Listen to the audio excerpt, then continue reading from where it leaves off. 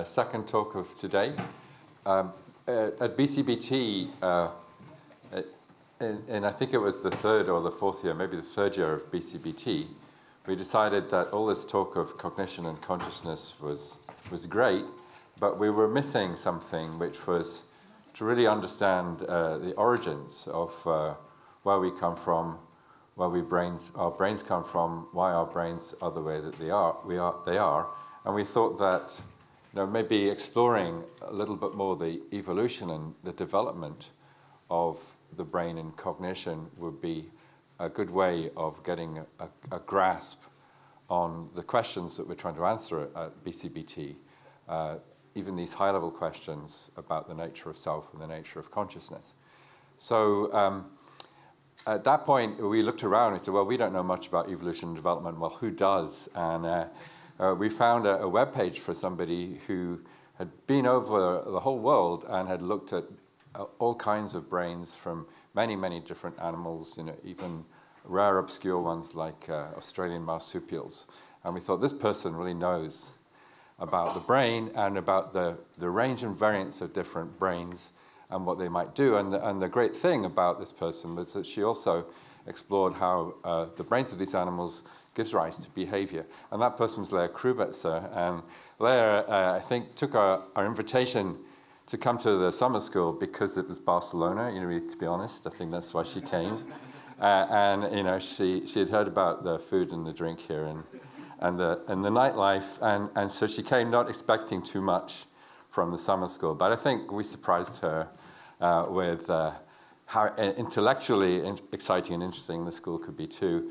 And Leah has come back several times since then, and she's co-organized a number of theme talks around evolution and development. And so for our 10th anniversary school, it was really appropriate that Leah could come here again and update us on the work that she's been doing on comparative cognition, and particularly to tell us about how our cortex has evolved from and relates to the cortex of other animals. So, Leah.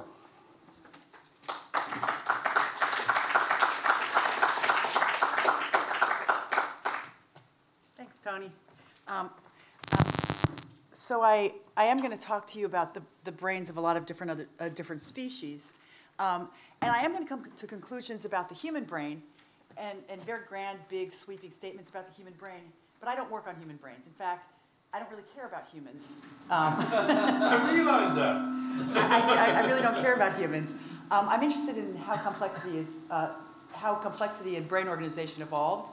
And at the time, I really got interested in that question. I was working on non-human primates, and I realized that was the stupidest way to address that question was to look at the most complex animal model that we have, which is we're macaque monkeys.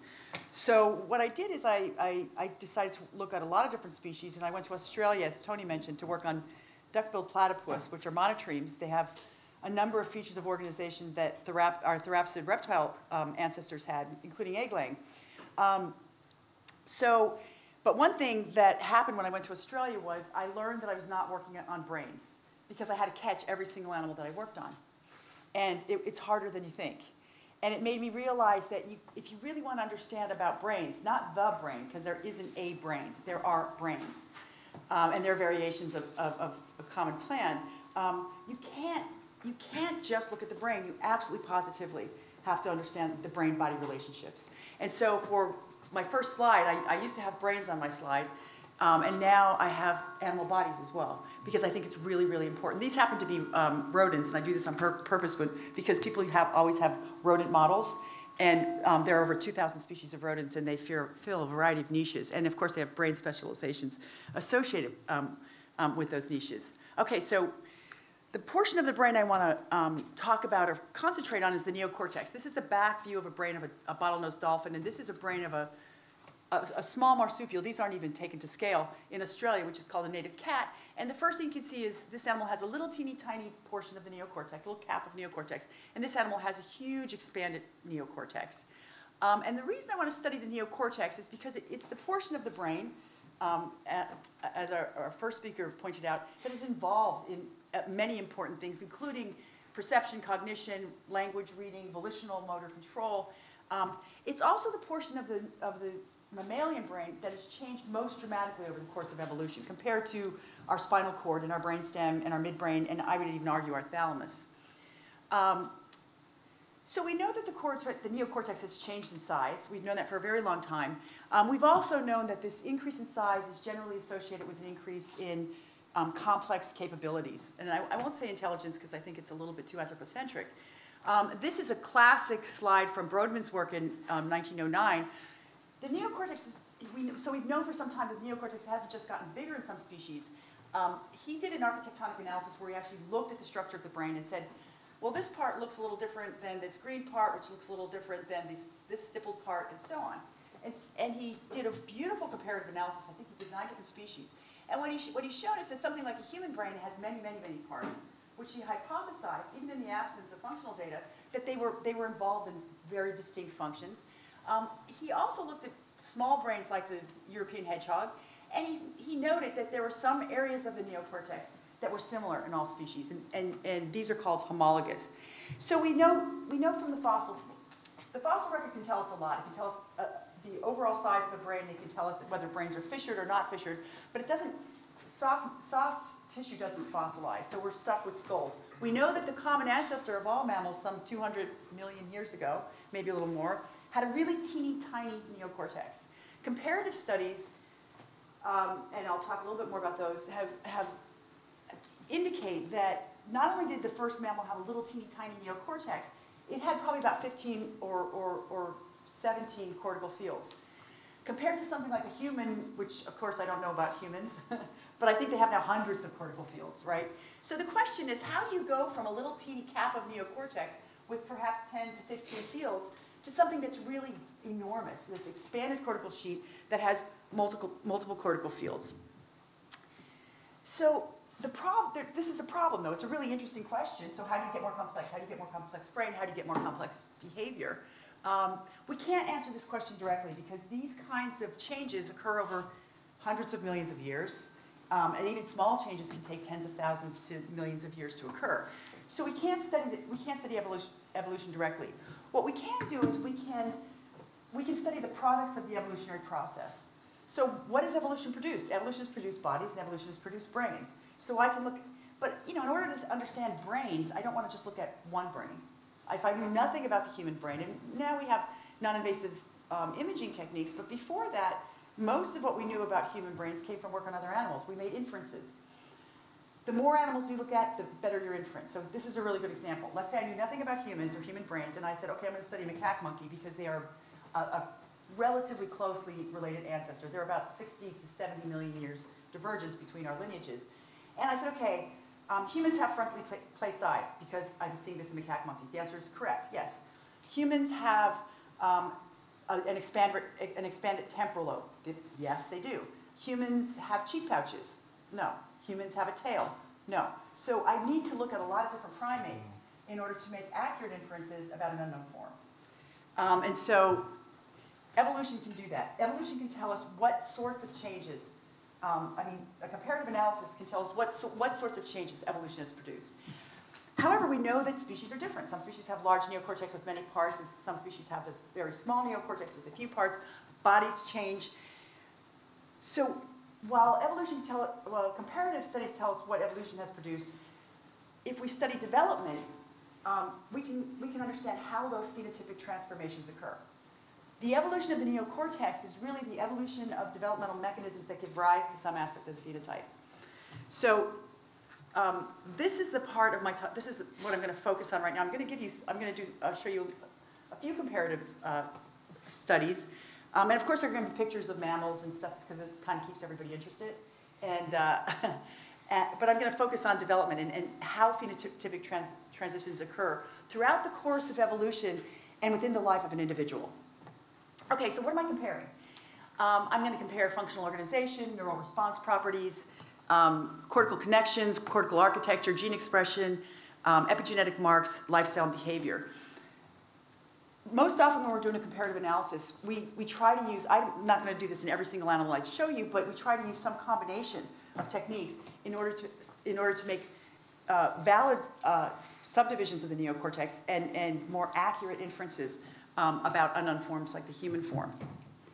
Okay, so comparative studies. This is, yeah. I think if you put it closer to the microphone, it won't be. Yeah, am I making noise? Yes, you are, Leah. I thought I was giving a talk. Okay. Okay, how's this? Is it good? Okay, because I thought I was doing the feedback thing. All right. So, so this is work. These are a variety of different brains taken from my laboratory or from work in our laboratory, and you don't have to worry about what those colors are. They're meant to indicate different cortical fields. For instance, blue is visual cortex, red is somatosensory cortex, yellow is auditory cortex. And again, this is an unknown form, and for a really long time, this was an unknown form. So comparative studies indicate that there is a common plan or constellation of cortical fields that all species have, presumably inherited from the common ancestor. That would be the inference, is that it's inherited from the common ancestor. But there are also some changes. What's really interesting about this comparative analysis is that we can see some large differences in terms of brain size, but we still see this constellation of cortical fields. And what's really important, and this is one of my favorite examples, this is a blind mole rat. This is where its eyes should be.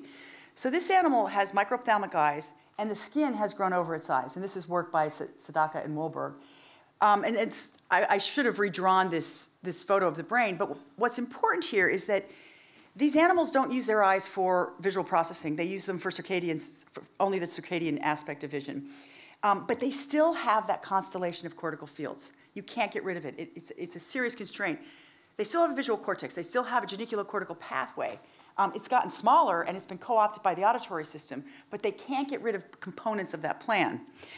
But as I said, there are radical changes in that plan of organization. So this is a flattened macaque monkey brain. Rostral, or the front of the brain, is here. This is the medial is to the top, and this is a mouse brain. Notice that the scales are quite different. We can still see aspects of common organization: red field, blue field, green posterior parietal cortex, small auditory cortex, but there are clearly some radical changes.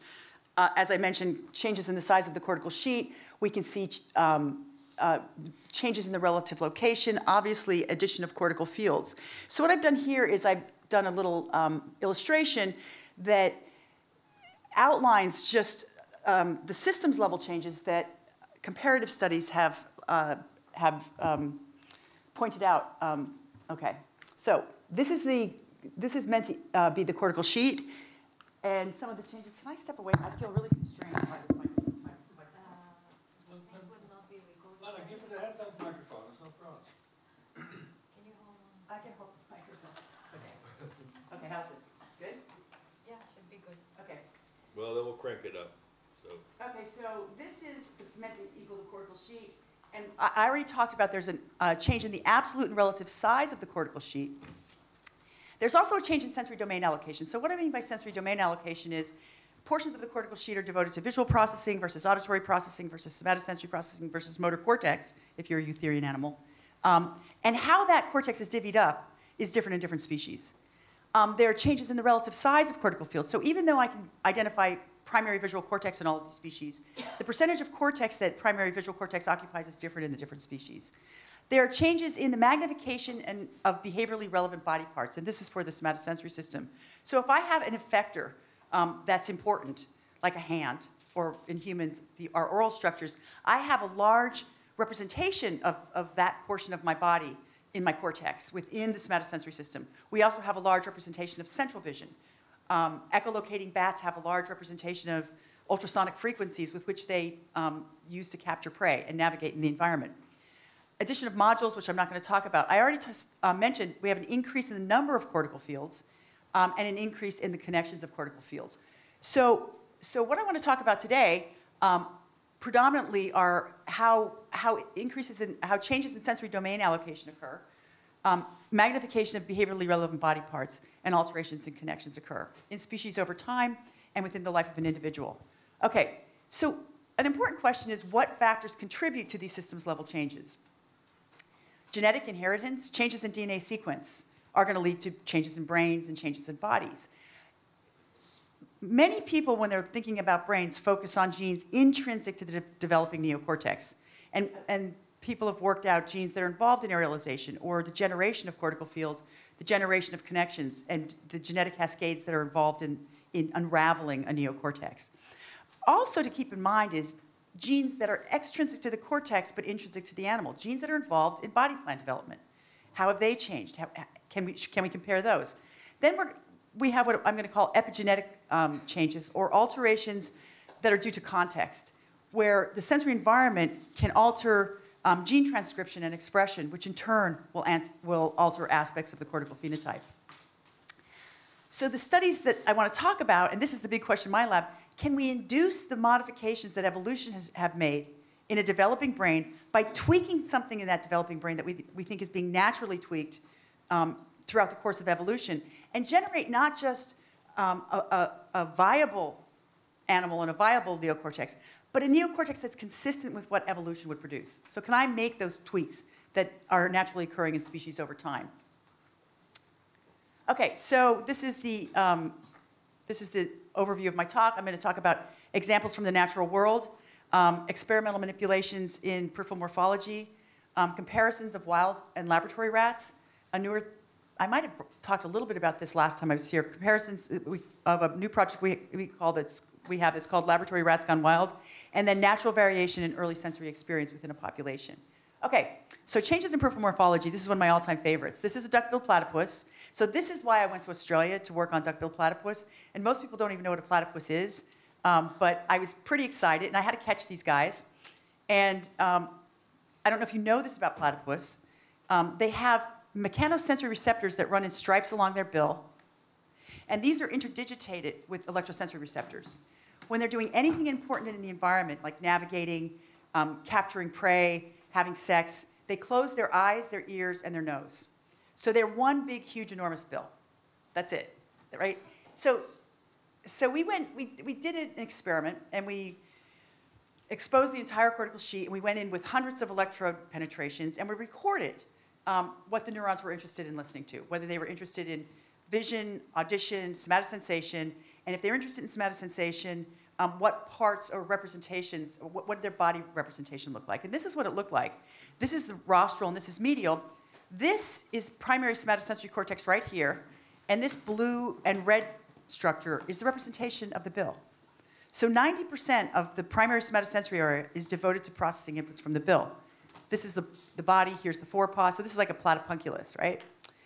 We found another representation that was rostral. This is probably something like S2PV, but again, look at the bill representation here, little teeny body representation. Auditory cortex is completely embedded in somatosensory cortex, and you have this crappy little visual cortex on top. I mean, it's pretty pathetic. They have really small eyes. So about 75% of the entire cortical sheet is devoted to processing inputs from the bill, right? So that's a huge, huge cortical magnification of a behaviorally relevant body part. And also, there's differences in sensory domain allocation with somatosensory, assuming most of the cortical sheet. So the question is, to what extent are these differences due to genes intrinsic to the developing neocortex? So if somehow I can develop that brain without inputs from the bill, would I still get an architectonic structure that looked like the bill and the cortex? To what extent are these changes due to genes associated with, these differences in the cortex due to genes associated with the development of the body, right? Because that's a really derived morphology. To what extent are they due to epigenetic influences on the body, like gravitational stress in water and alterations in bone density, sensory stimuli present throughout development, and clearly use of the morphology? I mean, you never have a specialized morphological receptor that you don't use in a specialized way, right? You're interfacing that effector array most effectively with what you want to explore or where you want to navigate. Okay, so this is work from Dennis O'Leary's laboratory. So I want to talk first about genes intrinsic to the neocortex and how they alter cortical field size. This is a mouse. This is rostral. This is medial. Here's V1. This is S1. Here's A1. And what he did is he looked at some of those genes intrinsic to the neocortex. This is a transcription factor called EMX2, and he overexpressed it. And he said, okay, what's going to happen to cortical fields if I overexpress this transcription factor that is expressed as a gradient on the cortical sheet? And I drew it here as a little cartoon form. And what he sees compared to the normal mouse is you have an increase in the size, a relative size of V1. You have decrease in the size of S1, and the cortical fields are shifted rostrally. So some of those systems level changes, like the relative size of a cortical field, for example, I can change that by changing genes intrinsic to the neocortex.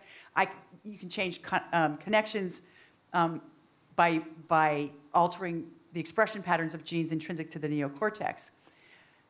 And there. Sorry, any changes in behavior? See, the thing is, they do mouse behavior, right? So yes, so there are people who have done sort of changes in pushing motor cortex back, and so visual cortex and somatosensory cortex is all squished to the back, and they'll do things like, how does the animal perform on a rotorod? Do you know what that is? I mean, it's really crappy behavior. So and people use the same thing to interpret all kinds of different changes in the rat brain. So that I don't think the behavior is as good, but this is a really good question, because behavior is the target of selection. Genes are not the target of selection. There was propagated across generations. Peripheral morphology is the target of selection. Our extended phenotype, or what we build, can be the target of selection. But brains are not the target of selection. Behavior is the target of selection. Anyway, so this is one of my favorite comparisons. This is from Krubitzer lab. And what he's done is, so look, you've got the forelimb of a mouse and the wing of a bat. And you're like, wow, that's really radical changes in peripheral morphology. It turns out that there are only a few players in terms of development of the body, a few genes that are involved in transforming this into something like this. And I'm just showing you an example of one, which is PRX1. And this is the part of the gene this is the part that's involved in lengthening the forearm, right? So here's the lengthened forearm. This is digit 5, digit 4, digit 3, digit 2, and digit 1 is free. And if he compares the expression of PRX1 in bat versus mouse, what he sees is that the spatial extent is much greater. They've done really cool studies where they've put the bat promoter of PRX1 in a mouse, and they get an extended forearm. It's called gremlin normally is involved in apoptosis of interdigit membranes. There's a gene that inhibits that. So there's just like a couple of things that are going on that can radically alter the phenotype. But in total, how many genes are involved? Because now you show us one example of PRX1, but it will not be PRX1 acting on its own. No. Right? Right. How big is that collection, roughly? I would say, this isn't my area of expertise, but I've written about it, maybe about 5 or 6 that are different, right? That there are 5 or 6 different things that are occurring within the forelimb of a bat versus a mouse. Okay. And there's really, really nice work by Sterling, D'Angelo, others, where they've sort of mapped out, look at this as an electron microscope. These wings have specialized hairs, and they have specialized Merkel cells, and they're distributed differentially on the wing. And if you stick an electrode in S1 in the wing representation, those neurons are exquisitely sensitive to little teeny tiny changes in air pressure. This makes complete sense if you have self-propelled flight and there are differences in air current and so on. What I want to point out, though, this is an echolocating bat, and normally they have a very large auditory cortex. But if you do this comparison of an echolocating bat and a mouse, they have about the same size cortical sheet. But if you look at the forelimb representation of a bat versus a mouse, it's really, really large. Maybe not to the same extent as the platypus bill, but it's really, really large. And so you ask yourself, is this due to something intrinsic, genes intrinsic in S1 that are generating this enlarged bill? Or is it simply due to alterations in body, peripheral morphology, sensor receptor arrays, which then manifest as a change in the neocortex? So this first little part is meant to show you that the brain is enslaved by the body. The brain is not embodied itself, except if you're an octopus, right, where most of your brain is in your forelimbs. But there's a middleman, and it's called the body. I think, when I first started, I said I worked on brains. And I think I watched too many Star Trek movies with the brain bubbling in the oxygenated water with all these wires going out, and it's like taking over the world. That can't ever happen. We need our bodies. And so I think we need to focus more on body and behavior when we're thinking about brains. And this is just, I showed you an example of the bill of the platypus, and this is work from Ken Catania's lab where he shows similar things in a star-nosed mole. The incisors of a naked mole rat can move independently, and they're used in object discrimination. You have huge representations. And so I kind of take this to the humans saying, you know, there's this, people are doing comparative genomics and looking for what is the gene or set of genes that make humans different from other species, or what cortical fields are distinct in humans. And this is to show that if we want to like sort of reinterpret Broca's area, we can say this is simply an expansion of premotor, motor cortex, somatosensory cortex that are involved in vocal production. I'm not saying it's not a human specialization, but it takes the same form. We haven't stepped outside the rules of how brains change. And of course, there are alterations in connectivity. Okay, so now I want to talk a little bit about our developmental experiments. And in fact, the rest of my presentation is going to be on our developmental experiments. And what we're doing is we're manipulating peripheral morphology. And the animal that we use is the short-tailed opossum, and we do this for a couple of reasons. One is that it has a really beautiful neocortex, and the system that we're going to manipulate is the visual system. And compared to mice, they have a really big, beautiful V1. But more important is, this is retinal ganglion cell axons reach their visual centers of the diencephalon before, I think, well, around postnatal day 5 to 7. And thalamocortical afferents reach the cortex about postnatal day 5 to 7. So all of these events occur in utero in many of our animal models, but in Monodelphis domestica, they occur ex utero. And these guys look like this. This is, I think, a P4 animal, which is when we make our manipulations. And you can see a little teeny eye here, little limb. They don't even have any hind limbs yet. And this is a centimeter scale. So what we're going to do is we're going to take a sledgehammer to the system. So I want to say, okay, those systems level changes that I mentioned at the beginning, to what extent are they due to just differential ratio of incoming sensory inputs into the developing brain? So one way to radically change the ratio of incoming sensory inputs to the developing brain is to remove a sensory system. And an easy sensory system to remove is the eye. So we bilaterally enucleate these guys at P4 before the brain has formed any connections. We let them grow up. Then we do a lot of different tests. What am I comparing? We do electrophysiological recordings. We do architectonic analysis. We do studies of connections. We do single unit recordings and also looking at behavior. So that's what I want to present right now. So this is just a normal opossum. This is front. This is the top of the brain. Here's V1. Here's S1. This is a bilateral enucleate. I'm going to put them into cartoon form for you. There's no change in the overall size of the cortical sheet, but you can see we've radically altered the size of V1. S1 has gotten larger. We actually made some measurements. Two important things. We did nothing to the neocortex itself. We simply changed the ratio of incoming sensory input. But what's really cool is this looks like an animal, the brain of an animal that has no visual system, like a blind mole rat. We couldn't get rid of V1 as architectonically identified. We still had a geniculocortical pathway. We couldn't get rid of that. Everything just got smaller. And as you'll see, the system's been co-opted.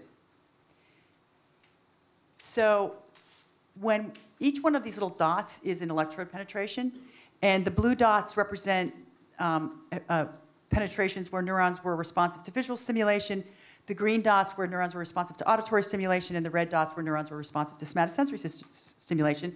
And this is a normal animal, and this is a bilateral enucleate. So all of this cortex that would normally be visual has been taken over by the auditory, excuse me, the auditory and the somatosensory system. Shall I take care of it? Will you?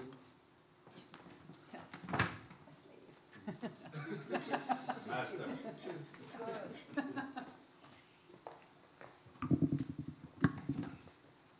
Right, so this has all been taken over by the somatosensory and auditory system. After how many days? This is an animal that's an adult. Okay. So we let these guys grow up to be adults.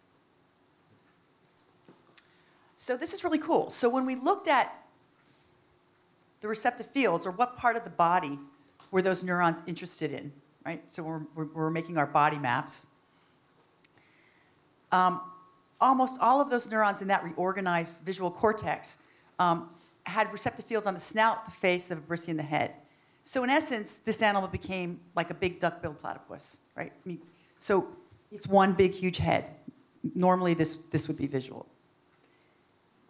And so we put anatomical tracers into V1. And this, obviously, in this guy, we couldn't go in and do electrophysiological recordings first. So we did this post hoc. We had to identify whether or not it was in architectonically defined V1. And what we found is that it had normal connectivity with CT, with entorhinal cortex, so we didn't get rid of that. But it also had projections from the somatosensory system, the auditory system, and even frontal cortex compared to normal animals. And if you looked at the thalamocortical pathways, it was getting input from the ventroposterior nucleus, which is normally associated with somatosensory processing, and with the medial geniculate nucleus, which was associated with auditory processing. But it still had input from the lateral geniculate nucleus. And so if we look at just a connectome of what the differences are, this is a cortical projections, this is a P4 enucleate, and this is a site of control, thalamocortical projections. We can see that major pathways are preserved, but then there are additional connections that you just don't see in normal animals. So this is work that was done by a graduate student in my lab, Jimmy Dooley. If you remember, let me go back here. What we found in a number of our bilateral nucleates was that somatosensory cortex and auditory cortex were also reorganized. So it wasn't just that the targeted system was reorganized, but in a number, not all, there was variability. In a number of our animals, we had variability in the functional organization of somatosensory cortex. So Jimmy looked at connections of somatosensory cortex. This is an injection of an anatomical tracer. This is a site of control. This is a bilateral nucleate. All these little dots are back-labeled neurons, retrogradely labeled neurons. And you can see that there's a basic pattern that's preserved, but there are a lot of extra connections. So they're not as massive as what we see for the visual system, but it's sort of like throwing a rock in a pond, where the biggest perturbation is where the rock went in, but you still have this ripple effect. So not only is the visual cortex radically reorganized, but somatosensory cortex is reorganized as well. And this is just quantification, looking at percentages. So there's a way you can quantify the number of connections. This means projections are stronger in enucleates if the bars are pointed upward, and projections are stronger in sighted animals if the bars are facing downward. If they were the same, there'd be very little variability. They would all hover around this line right here. And this is the differences in thalamocortical connectivity. I'm not going to go into the details of that. And these are just connectomes of what this brain is looking like right now. Enucleates to the left, and this is for visual cortex, cortex and thalamus, and then site of controls. And you can see that the wiring is quite different. Okay, so graduate student in my lab, I was going to say newer, but Deepa was here 2 years ago. I think she was here 2 years ago or 3 years ago. She's graduating, unfortunately. Anyway, so she went into somatosensory cortex and said, okay, well, we know that the overall functional organization is different in somatosensory cortex, but what about neural response properties? And what she found is, yes, the neural response properties are different, that these animals have smaller receptive fields. In addition, this is a little complicated, but what this means is that although these animals, their detection is not as good as site of controls, but their discriminability of a given neuron for a whisker is much better. So that a neuron in cortex can discriminate between 1 and 2 whiskers, whereas in a normal animal, those receptive fields are bigger and their discriminability is not as good as site of controls is not as good as the bilateral nucleates. So what I want to show you, because I'm going to show you a bunch of behavior now. I know, I'm just like a pain in the ass speaker. I have all these, I get hot, I get cold, I have to have my microphone, I have to have my chapstick, my water, I got my husband, I brought everybody. Okay, so what I want to show you is now I want to talk about the behavior of these bilateral nucleates. Let me see if I can do this. I think I have to touch the screen. First of all, this is a rat. This is from Tony, showing rat whisking. He's the one who gave us the idea to start looking at whisking more carefully in Monodelphis domestica. This is just to show you that these animals, they do use their whiskers. They whisk and they use them for discrimination. This is a normal opossum. And this is a bilateral nucleate. You can see them whisking, which is one of the reasons we also focused on the whiskers. And so this is to show, first of all, that these are, I can't remember what age they are, but they're relatively small. They're juveniles. Maybe they're a couple months, maybe a month. And it's to show that normal activity patterns in bilateral nucleates, so there are sighted animals in here, and there are bilateral nucleates, and this is sped up 8 times. This guy right here is a bilateral nucleate. You can see that's a bilateral nucleate. There's some site of controls in there. You can see them racing all over the place. The point is, in fact, bilateral nucleates have about the same amount of activity, but there is a trend for the duration of activity bouts to be longer in bilateral nucleates than sighted controls. So this is probably the slide that I am the most proud of. Darn it. No, that's not the slide I'm most proud of. This is the slide I'm the most proud of. Are you sure? It's the same thing. So this is the story I tell of my most brilliant idea of the year. This was last year I had this most brilliant idea. Here it is. Well, maybe it was 2015. My dog died. Our dog died. Luna died. That sounds very sad, and I'm over it now. But we got another dog. We got another dog, Jack, and Jack was a German Shepherd. And like we knew he was going to grow. He is now like over 100 pounds, and he's about 2.5 years old. And so, Scott and I are like, we got to go to dog school. We got to go to the dog school so we can learn how to train our dog. And when I was at the dog school, this woman, she was like the dog whisperer. She could make even like the stupid dogs do anything, stupid owners. But she could make the stupid dogs do anything. And so I'm sitting there thinking, we've been working on monodelphous behavior for years, getting nowhere. I mean, like, we would be all trained up, and the monodelphous just would not behave. And so I thought to myself, why don't I get Petco Girl to train our monodelphous domestica? And so I asked her if she wanted a job. And so this is what I have to show for it now. So that was my most brilliant idea. Why do I have graduate students training animals when they have no idea what they're doing? Okay, so so I just want to simplify this for you. So what the animals had to do is, it was a T-maze. They had to make texture discriminations, right? So they make these texture discriminations. They had to discriminate between rough and smooth. And we used sandpaper, and it was pretty straightforward. This is smooth as no sandpaper. The higher the sandpaper number, the smoother it is. No, wait. Yeah. Is that right? Yeah. Okay, thanks. The higher the sandpaper, the smoother it is. We had a base panel grid of 120.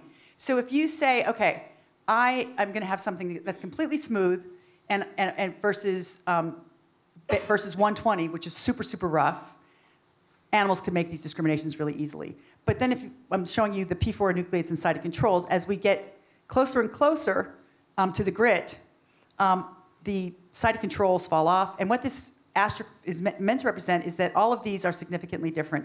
Of course, when you're comparing 120 to 120, they do really poorly. But at these finer grits, or these differences, as the grits become closer and closer together, the bilateral nucleates do better, significantly better. But this is even cooler. So what we did, we said, okay, is this mediated by their whiskers? So we had them do this test, and then we cut their whiskers. And look what happens. Their performance falls close to chance, right? So although in our normal animals, we didn't have that issue. So what we went on to ask ourselves is, so we have this natural plasticity, and it's doing something, right? It's making these animals better able to discriminate, and they're making tactile discriminations better, not just with their neurons, but with their whole bodies. So our idea is, can we direct and amplify this naturally occurring plasticity by rearing the animals? Before we go there, there's something confusing about the result you just showed. This one, the whisker trimming. Why would the sighted control still perform here? It could be they're using a forepaws or a different strategy. I mean. But is it sight? You think they can use sight? No, we do these experiments in the dark. Okay, so that cannot be it then. No. So it's really the neural processing. Right. These experiments. I'm sorry. These experiments are done in the dark. And so when we first saw this, we're like, but the data's the data. Mm-hmm. And my guess is they're probably now. What we did is we only cut off the mestacial vibrissae. We're going to cut off the genial, and then we're going to cut off the chin hairs. And that may fall out.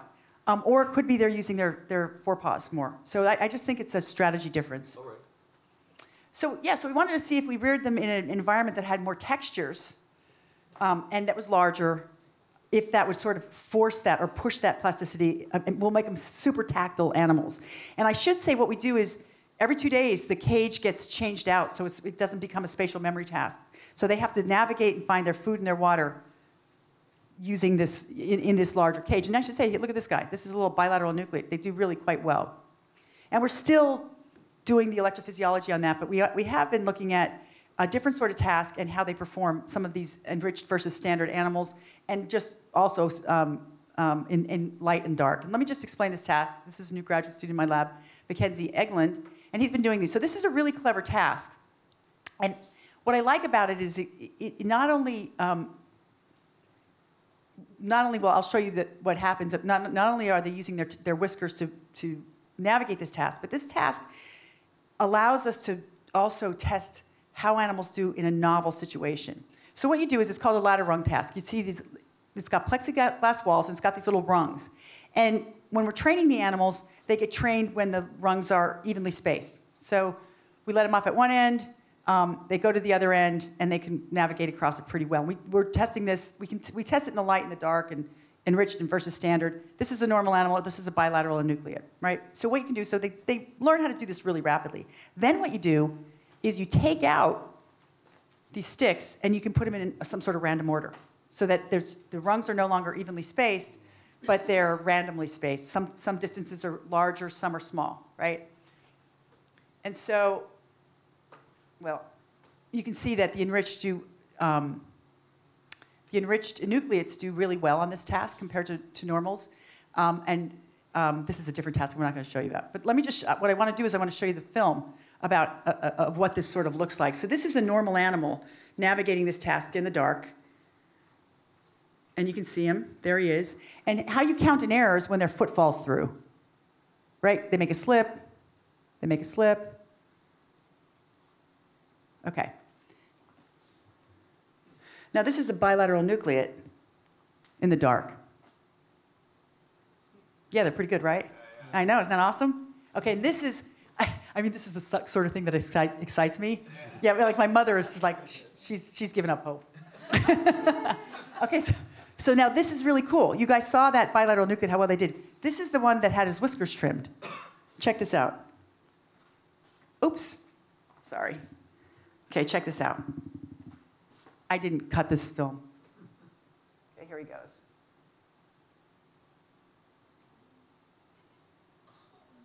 Right? So he's using the whiskers. I mean, this isn't just I'm showing you changes in the brain. That's him with his whiskers trimmed. Don't worry, they're going to grow back. Or he's going to be used in an anatomical experiment. Happy end after all. He'll be on a slide. Don't worry. He's got a future on a slide somewhere someday. So this is another sort of task that we're doing, and I just want to show you this because they're pretty powerful. The top this is a normal animal. This is a reach task. I don't know if you can see this. This is a plexiglass box, and there's a little slit through here. And we put a little cricket on there, and the animal reaches for it. And these are both slowed down. So we're currently collecting data on this. And you can see this is in the light. He's looking at it. He goes in. They're pretty good, right? Yeah.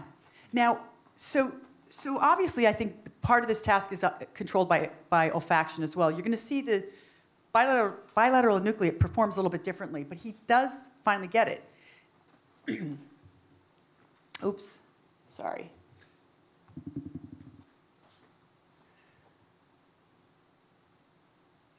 So he's kind of interfacing his whiskers around this whole thing.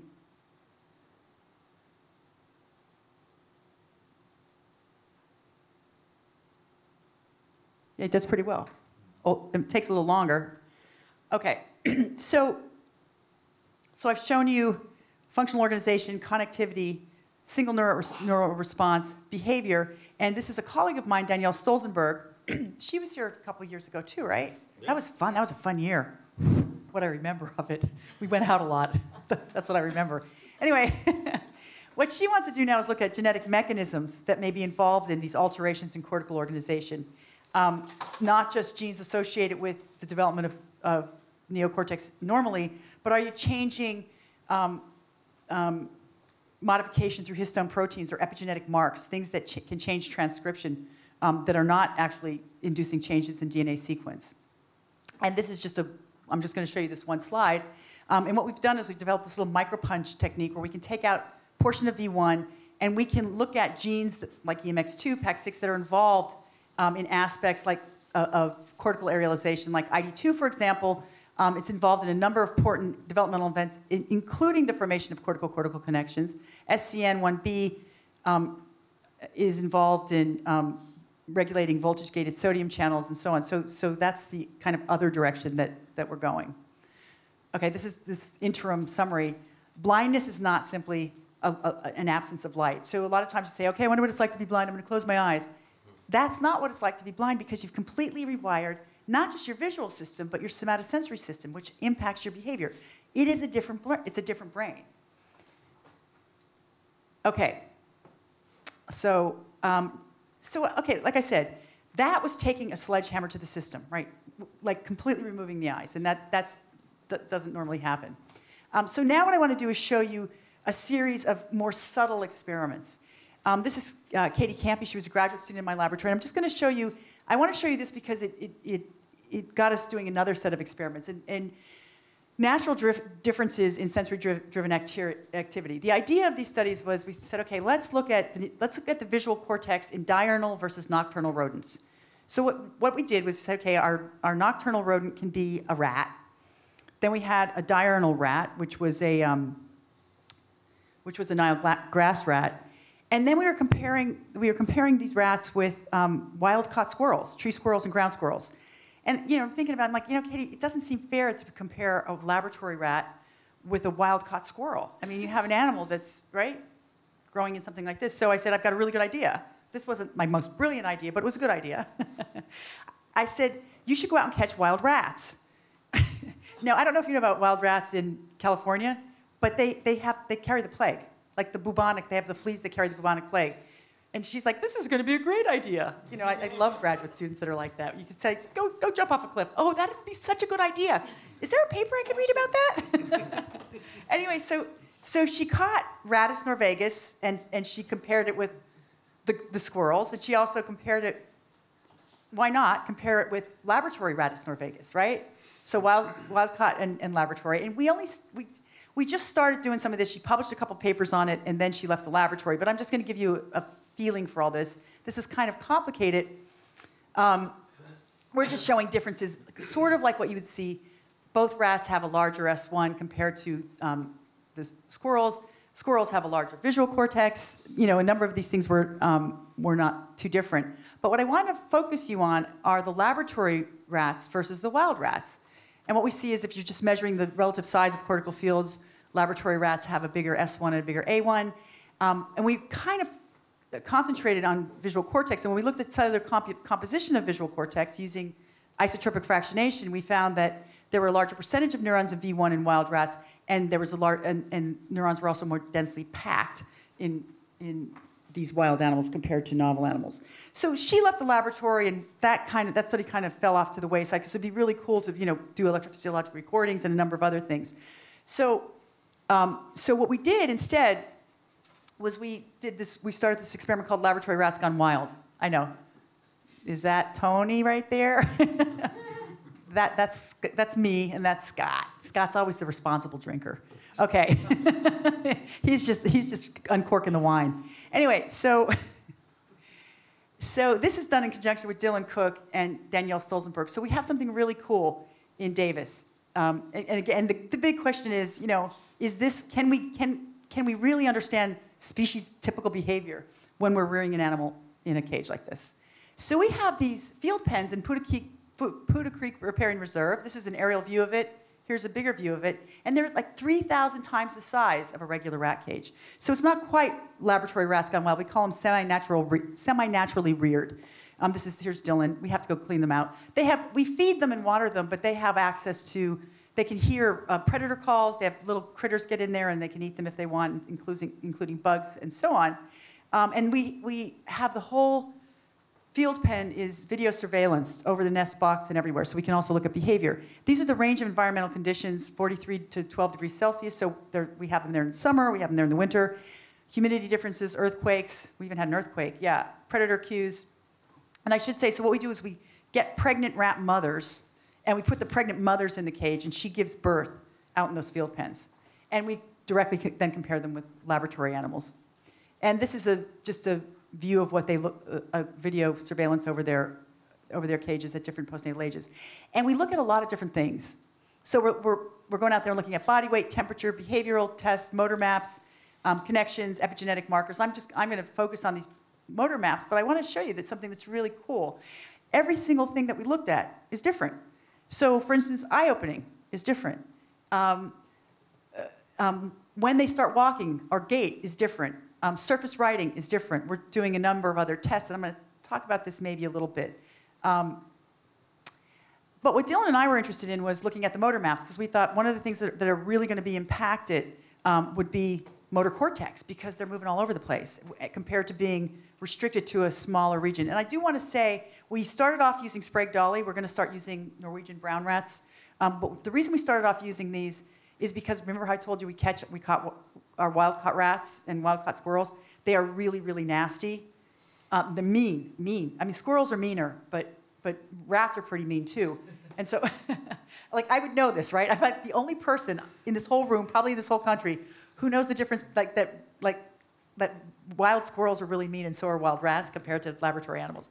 So anyway, we wanted to start with a rat breed that we knew was docile and nice, because we handled them every day. And so it was these guys. But I just want to show you some of the sorts of things that they're doing in this cage, right? They're all over the place. A normal rat doesn't have access to anything like this. And what we found, each one of these sites is an intercortical a site where we did intercortical microstimulation in motor cortex and somatosensory cortex. And these are just the different body parts. And so what we see is that the semi-naturally reared animals had a smaller vibrissae representation, or the portions of the snout that move the vibrissae, somewhat smaller forelimb representation, but they had a really large hindlimb representation. And I didn't show in this particular animal. They also have a tail representation, and so you don't even ever see a tail representation in normal laboratory reared rats. So literally, laboratory rats have become truncated. They're this. They're just not really using their hind limbs. But I think what's more telling is this illustration that Dylan made. So this is laboratory is the gray and field pen is the green. And what I really want to focus you on is combined forelimb and hind limb movements versus combined whisker and forelimb movements, so that when we stimulate it, we evoked a movement of hind limbs and forelimb together versus hand and whisker together. And what we see is that in our field pen animals, we have a large percentage of cortex that's devoted to representing forelimb and hind limb movements. And in our laboratory animals, we have a large portion of cortex that's devoted to representing combined whisker and forelimb movements. So we've changed the phenotype pretty dramatically. We also looked at, this is with Danielle Stolzenberg, we're looking at genes that are involved in altering the transcription of epigenetic marks that are involved in regulating the transcription of genes that are involved in cortical development. And we do little punches in different portions of the cortex, and this happens to be an S1. And what we found in the field pen rats that we have an increase in HDAC expression, and this is sort of what HDAC is thought to do. It regulates the strength of excitatory synapses. Okay, so alterations. So this is now, we went from let's remove the eyes and radically change the ratio of incoming sensory inputs to we're going to catch these wild animals. And this is more subtle. We're going to radically change the environment, because this is a radical change in the environment. I showed you the enriched stuff with monodelphis, but this is much more radical than that. So it alters cortical phenotype, it alters developmental trajectories, and it appears to alter the underlying mechanisms, including epigenetic marks, which regulate gene transcription. But this is the really, really big question, in my opinion. Can rearing in a highly variable environment alter the ability of the animal to meet novel challenges? Right? Because if you think about a laboratory setting, lights are on and off at the same time every day. They get fed the same time every day. They get their cage changed once a week. There is no variability in the physical parameters of their environment, and even in the space in which they move. So if there are, I think it's going to be more that of course we're going to see these phenotypic changes, but it's probably going to be at the level of the synapse that we're going to see. Is the brain more plastic throughout a lifetime? And one of the reason we developed that ladder rung task was for this very thing. So what can I have a laboratory rat do and a field pen rat do that would represent a novel environmental challenge? And can they learn it more rapidly, or can they do it better? Okay, so now I'm just about done with my talk. And now I want to talk about something much, much more subtle. And this is natural differences in rearing conditions. And I'm doing this in conjunction with Karen Bales and Danielle Stolzenberg, and we're looking at prairie voles. And so I don't know if you guys know about prairie voles. I know. It's like every time. Do you guys know anything about duck-billed platypus? No. Where have you guys been? Okay, so let me tell you about prairie voles. Prairie voles are monogamous. They're one of the few mammalian species that are monogamous, and they're biparental. So both the male and the female rear the young. And the other cool thing about prairie voles, but this is true of many animals, their rearing behavior falls under a normal distribution. It's like anything in biology. And in this instance, I want to talk about amount of tactile contact. So there are some prairie voles that have a lot of contact with their young, physical tactile contact with their young, and there are some prairie voles that have less physical contact with their young. And of course, then there's that middle of the distribution that has, a moderate amount of tactile contact with their young. What's really cool, and by contact it could be huddling contact, non-huddling contact, neutral, this is the mom, neutral nursing, lateral nursing. You can do this for both the mother and the father. And what you find is that there are significant differences in the amount of tactile contact that the parents have with their young. I like it because you can quantify it. High and low contact offspring exhibit differences in social behaviors as juveniles. And remember, high contact isn't better and low contact isn't worse. There is nothing good. There is nothing absolutely good or wrong in the course of evolution or in anything. This is just something that happens at the differences in tactile contact. This is really important. High contact babies become high contact parents, and low contact babies become low contact parents. And if you cross foster them, so if you take the high contact baby on P0 and you put it with a low contact parent, it becomes a low contact parent. So it becomes what its fostered parent is, not what its biological parent is. So this is social transmission of a parental rearing style that we can measure.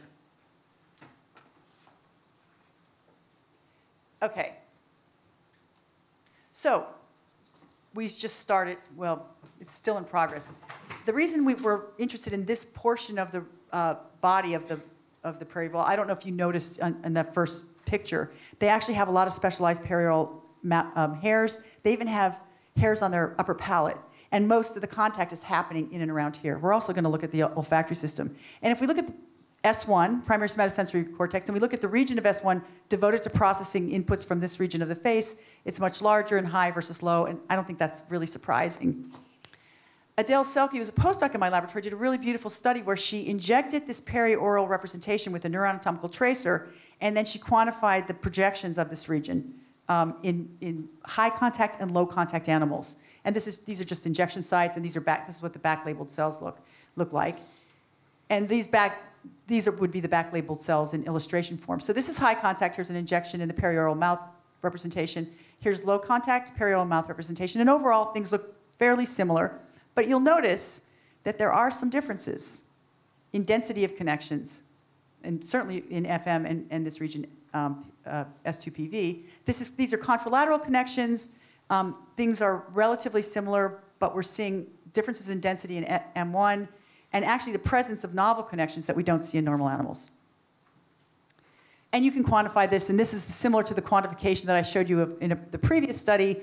If they were both the same, they would all hover around this line right here. This is low contact, high contact. So for example, if I'm looking at M1, low contact animals have about 10% more connections from M1 to S1 than do high contact animals, and so I'll let you interpret that. So these are subtle changes. So I went from let's take a sledgehammer to the system to let's just look at natural variation within an individual population. And so we can't consider, I'm sort of summarizing now, we can't consider cortical evolution or phenotypic changes across species without appreciating within life changes as well. These developmental studies allow us to appreciate how phenotypic transformations occur and underscore the importance of context. And so I call it an evolutionary masquerade, because it's really hard to know if these contextual or environmental conditions persist for tens of thousands to millions of years, then that phenotype is going to persist, right? And if they don't, that phenotype goes away. So what factors contribute to a cortical phenotype? And the title of my talk used to be, How Does Evolution Build a Complex Brain? But that's too limiting because evolution is about DNA sequence. This is about phenotype, and a phenotype is a combination of genes and environment. And so, of course, I said genes. I gave you some examples. Genes, people have worked out the alterations in cell cycle kinetics. They're involved in expansion of the cortical sheet. Genes can control cortical field size. They can control cortical connections, peripheral morphology. Really important. Genes, this may be under genetic control, and I suspect it is, cellular mechanisms involved in plasticity. So it's not the particular phenotype, but these mechanisms that allow the environment to have an impact on cortical phenotype, which can affect some of the same things. So I have cortical field size, cortical connections, peripheral morphology. So when I was first starting out, I would think of what is the way in which connections change? What is the way in which we can increase the size of a cortical field? What is the way in which we can do anything in evolution? And there isn't a way. It's going to be combinatorial, between genes and environment. And the way in which a squirrel changes connections of V1 may not be quite the same way that humans have changed connections of V1. And I've given you examples of bill of the platypus, the tongue larynx lips of a human as specializations. But what about things like social learning, language, and culture? And these are the things that humans are interested in. And what I would contend is that these are simply complex patterns of physical stimuli that are impinging on the developing nervous system and altering how that nervous system unravels, right? So it's not useful to talk about, maternal care and love in rearing an individual. What you want to talk about, what is love in terms of maternal care? It's tactile contact, it's temperature, it's cadence of a voice. That's it. That's all our brain has access to, right? That's it. So I think it's really fruitful to think of more complex human constructs in this way.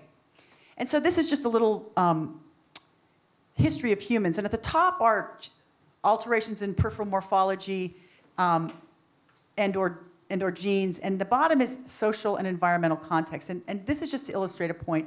Features of the modern hand have been around for about 3.2 million years, only had control of fire for maybe 1 million years. The modern hand and the modern hyoid, the hyoid is the portion of the supralaryngeal tract that's involved in speech, they've been around for 700,000 years.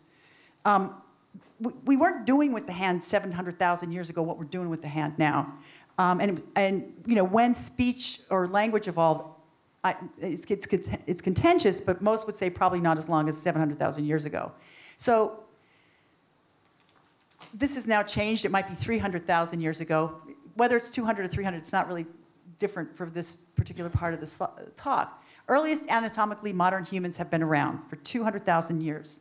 And it was only about 300,000 years ago we were still using spears and knives. And then about 70,000 years ago we were using these polished blades and flint rocks. Industrial revolution occurred 300 years ago. When you really think about it, it's really quite remarkable. And now we have daily and prolonged interactions with computers and machines. The point is that culture has snowballed. If you believe that all behavior is generated by the brain, and I believe that all behavior is generated by the brain, then the brain must have changed. But no changes no sort of traditional evolutionary ways has the brain changed. It has to be changing via these contextual or epigenetic mechanisms that allow the individual to interface really beautifully with its environment. And so then I would argue that if we really wanted to say what's different about the human brain versus other animal brains, I would say that we've evolved the capacity to recreate our cortical phenotype over successive generations. We can change our connectivity. So Leah Krubitzer would not be the same Leah Krubitzer if I were born 200,000 years ago. I would not be the same if I were born 20 years ago. I wouldn't be the same if I were born in Africa. I wouldn't be the same if I were born after my sister Lori, who's my youngest sister. Right? I'd be a different brain. Maybe subtly different, but still different. This allows the brain to develop cortical networks that match the physical and social statistics of the environment in which it develops and generate flexible behavior repertoire to meet the rapidly changing social circumstances. And then this is just sort of an aside, but this is why it's really hard for us. It was hard for us as kids to understand our parents, and it's hard for our kids to understand us because we're doing it through a different brain. And certainly, given the snowball of the use of machines in modern culture, the use of social media, I would say that impacts that's really had an impact on how those young brains are developing, making them quite different than my brain. Okay, I guess this is my laboratory, and that's it.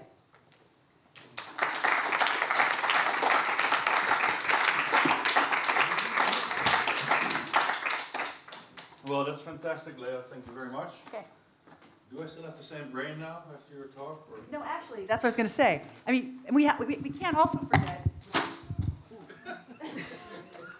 I am such high maintenance. I'm probably going to let this up. Okay.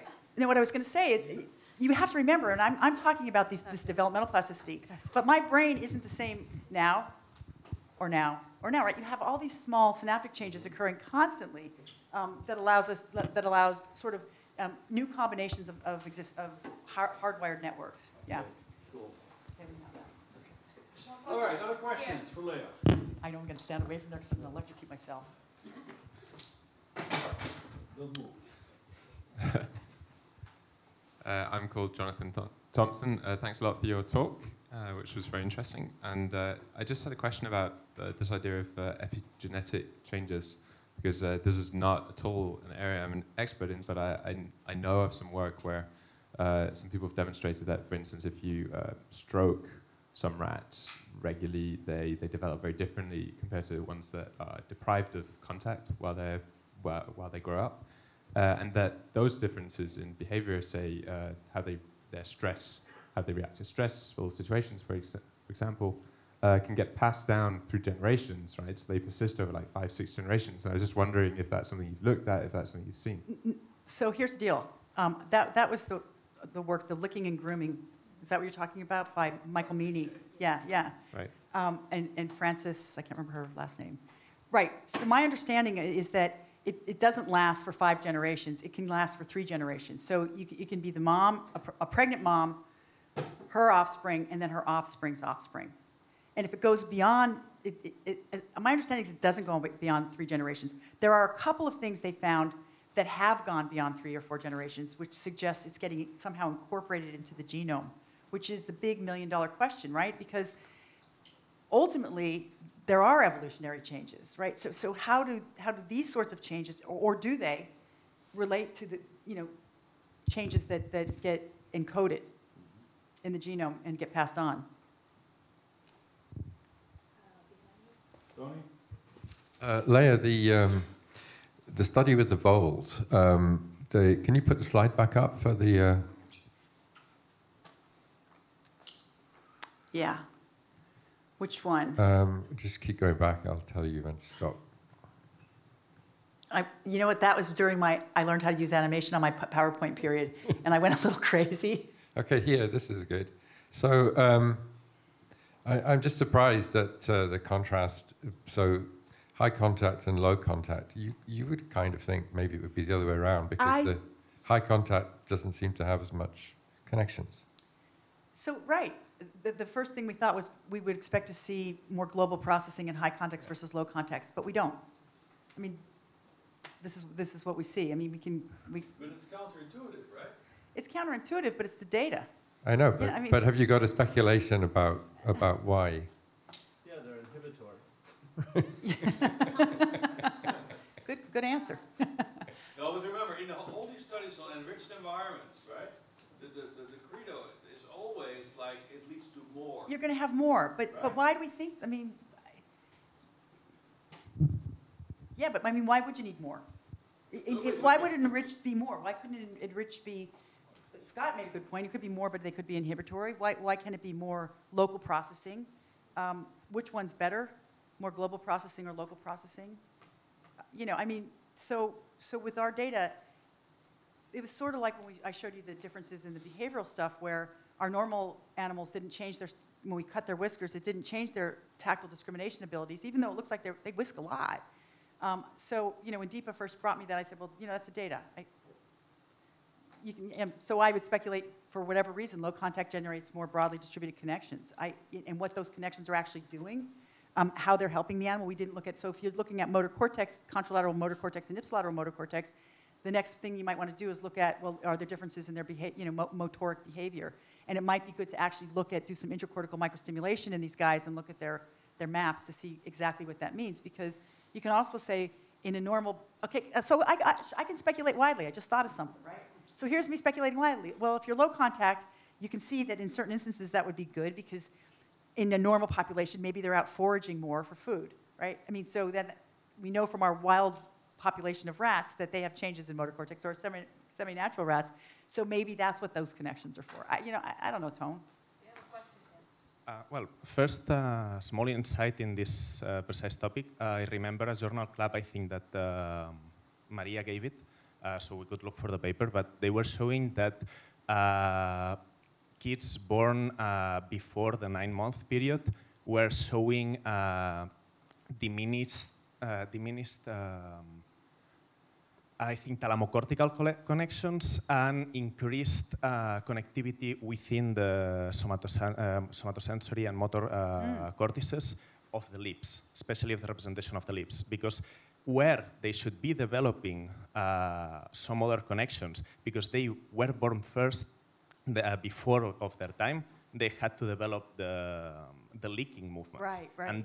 And just the fact of potentially just the fact of having to suck and get the food made that the plasticity was directed towards more useful movements than others. In this case, they could be just strongly developing the sensory information and motor information for high contact, whereas the other have more space to explore or to develop other kind of connections, just as an insight. And whose paper? Who asked that? I presented it in the paper. I will look for it. Reference later. We will look for it and we send it to you.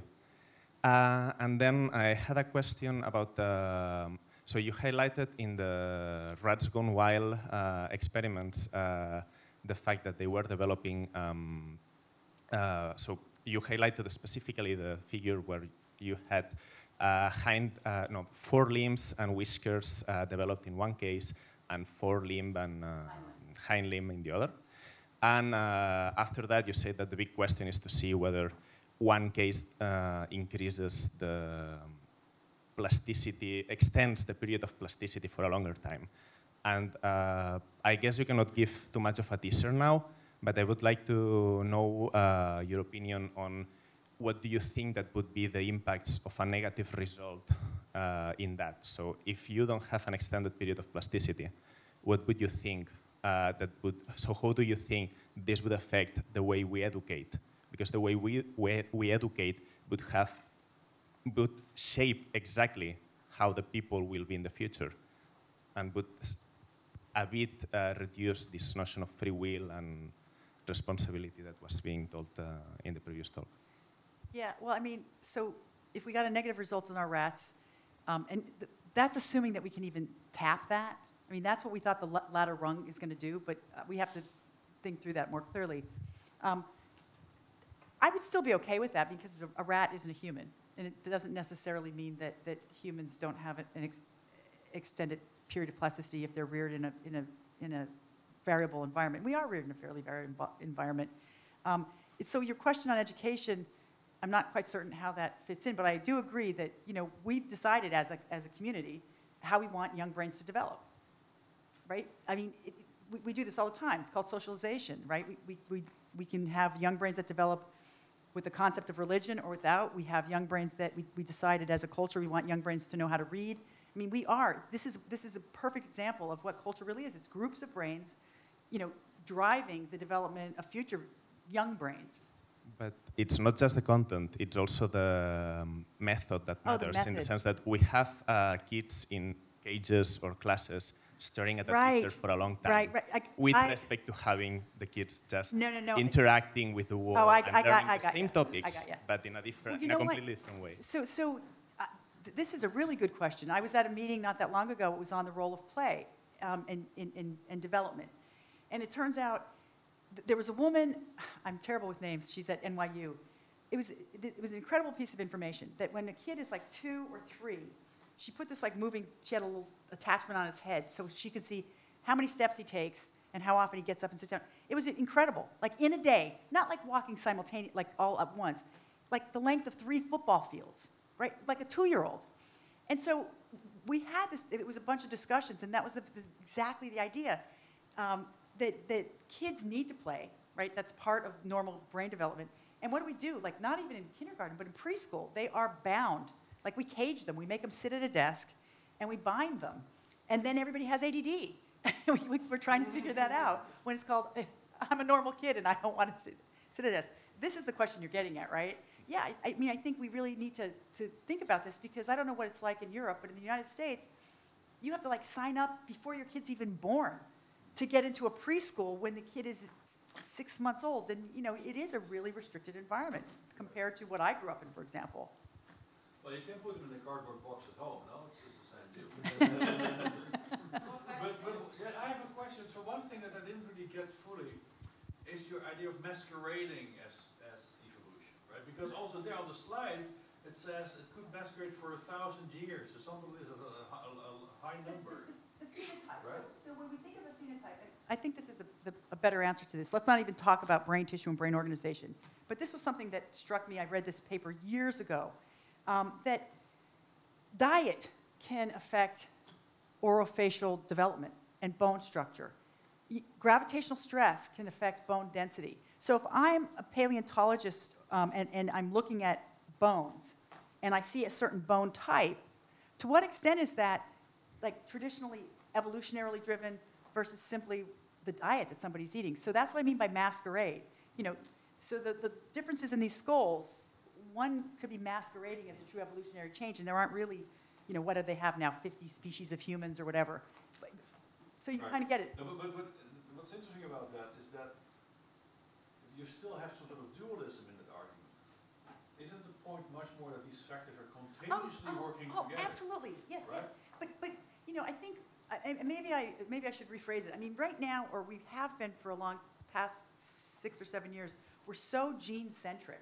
We thought that if we do comparative genomics, we're going to understand what makes humans human, and it's all about the genes. And so I'm not arguing against genes, and I'm not trying to make it dual, but I'm saying it's complicated. It's complicated, Maud. Right. There are ins, there are outs. Have you ever seen The Big Lebowski? Anyway, Yeah. when I showed you, I said, here are the things that genes can change, and here are the things that the environment can change, and some of them were the same thing. And all I'm saying, it's combinatorial, but it doesn't have to be the same combination for every species, or even, I think, within a species. You know, right? So Understand. that's definitely, Okay. we're on the same page. One question in the back here. Okay. Thanks for the talk. I can see on the last slide that you are working with stroke patients. No? Your laboratory is working with stroke patients. No, I'm not working with stroke.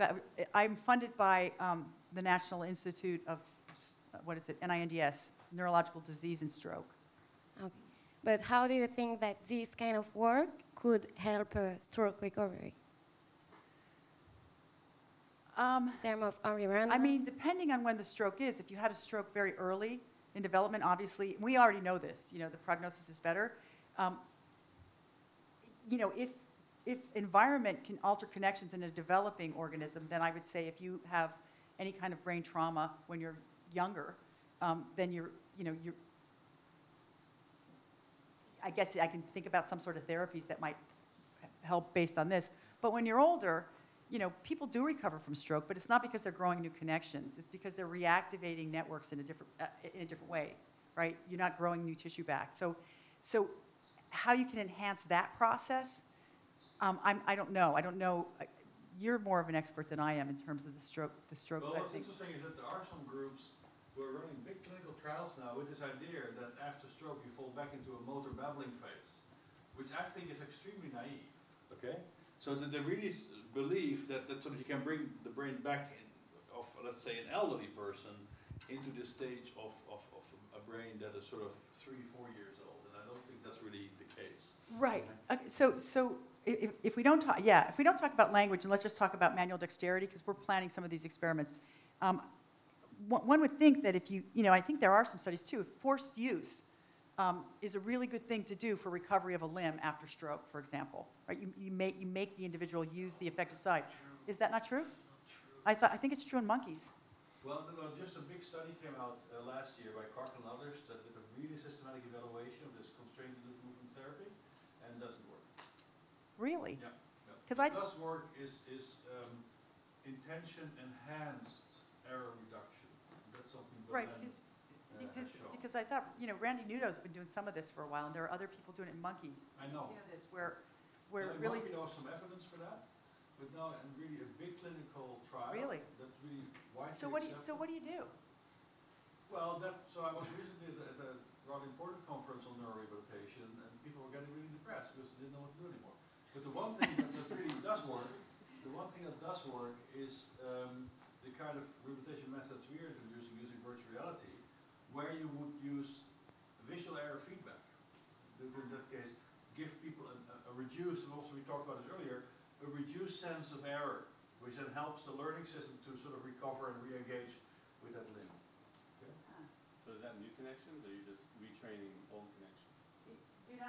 There's not very much sprouting. I mean, some people have shown sprouting after spinal cord injury, a little bit in the brainstem, but in the and I think Nuno may have shown a little bit of sprouting after motor cortex lesions. It's reorganization. It's reorganization. So, you know, but the degrees of freedom for changing a network are huge, right? If you think of all the synapses in the cortex, and you can change the weighting of them, you could do a lot. Right. That's what we've shown in about 25 chronic patients with the system we've been developing, is that you have a reorganization of the motor cortex. So you see if you do stimulation external TMS, the sensor moves, and you also see enhanced innervation of hand muscles again. So it's really reorganization, and not necessarily that you sort of sprout new cells. It's more you use hardware that's there, reorganize it. Belen will be presenting this work next Thursday. So just that you will. And there is one very last question here. Then we switch. Very last. Good job. Okay. Hello. So you have shown that genotype and experience both affect phenotype.